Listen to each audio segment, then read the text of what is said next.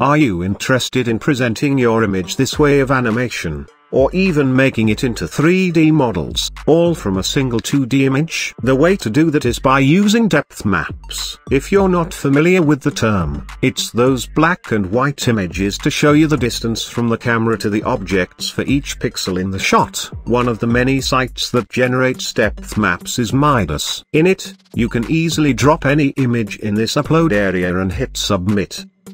By the way, this image I'm using is from Google, so just search for anything you want to follow along with us. After a few seconds, this site will give you the maps you need. However, the result is not always that good. Like this result we got here. The mid area should appears black, since it's empty in the PNG we used, but it has a grey color, so there's another site to do depth maps and even do animations with it. On this site called Leopix Converter, we can reuse the same image again by uploading it here, and it will immediately go into animation mode. With those settings on the left, you can control the speed and focus area on this animation. Now what we are here for is the depth map, so go to that section. In it, we can preview the depth mask, and even make adjustments on it. We can also redraw any area by sampling the color from nearby pixels.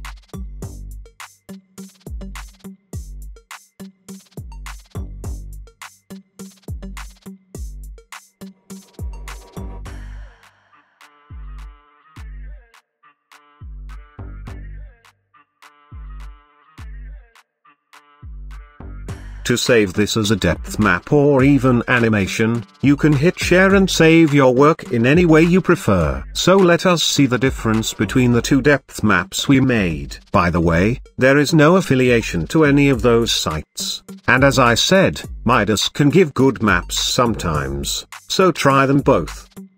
Now to Blender, and how we can use this in 3D. Well, first let us add a plane and give it many subdivisions, then in modifiers, add a displace modifier to the plane, and let us create a new texture and use the depth map we generated earlier.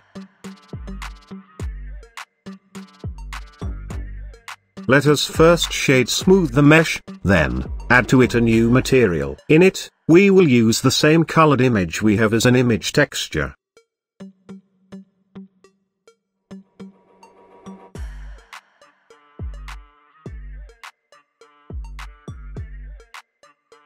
We can also connect the alpha to the alpha inside the BSDF node and enable the clip in the material blend mode.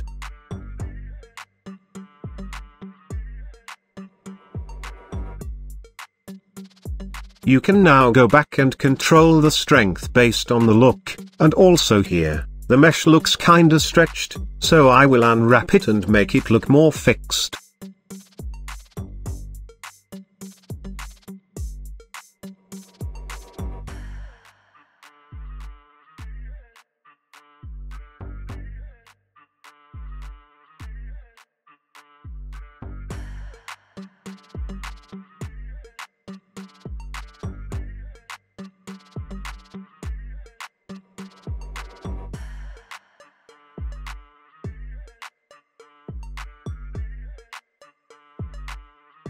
And this is what you get. Can be used as something far from the camera and it will give the purpose from it. Slap it on a cliff, and with a couple of sculpting moves, it can look nice in any scene. There's another way to get the same result in Blender and might give a cleaner mesh, and that with the use of image to mesh add-on. We explore it in a previous video, so check it out if needed. And although we will need a depth map here again, we will start with the image, then add to it the displace modifier with the depth map as a texture.